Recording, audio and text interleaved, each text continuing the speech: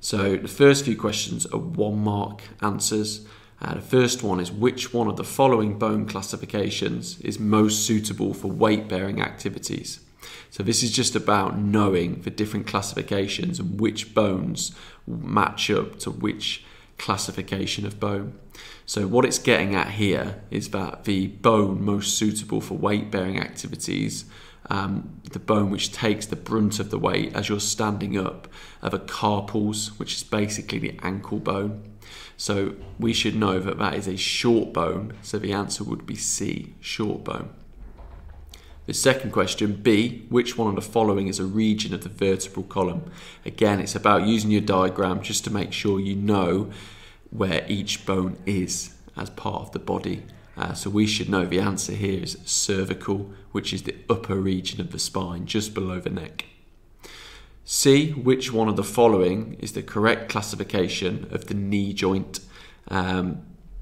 And you should know, as we've discussed earlier, that a hinge joint is something that opens and closes or allows flexion and extension. So hopefully we know that the answer is D, hinge joint. The 6 mark question is actually a bit of a tricky one. So the question is, examine 2 ways the skeletal system makes it possible for the rugby player to move into the position shown to pass the ball. So it says 2 ways. We've got to try and read between the lines here, and what it's really trying to say is examine 2 functions. So the question's asking you to think of 2 functions of a skeletal system.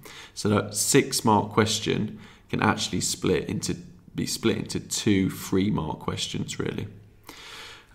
So first example, it uses the word move. Hopefully straight away we're thinking about the function joints for movement. So that would be your first mark, saying joints for movement.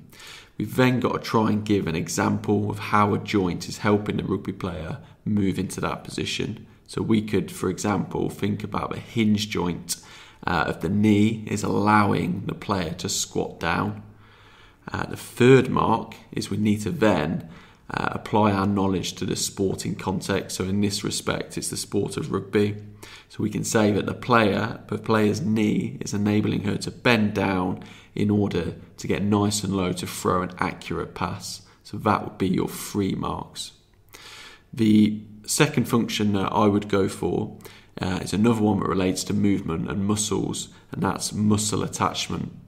The example we could give here, if we think it's going to be moving to pass the ball, we could say how the triceps are attached to the humerus, and therefore for our final mark we can say that when the tricep pulls on the humerus, it allows the arm to move and the player to pass the rugby ball powerfully and accurately.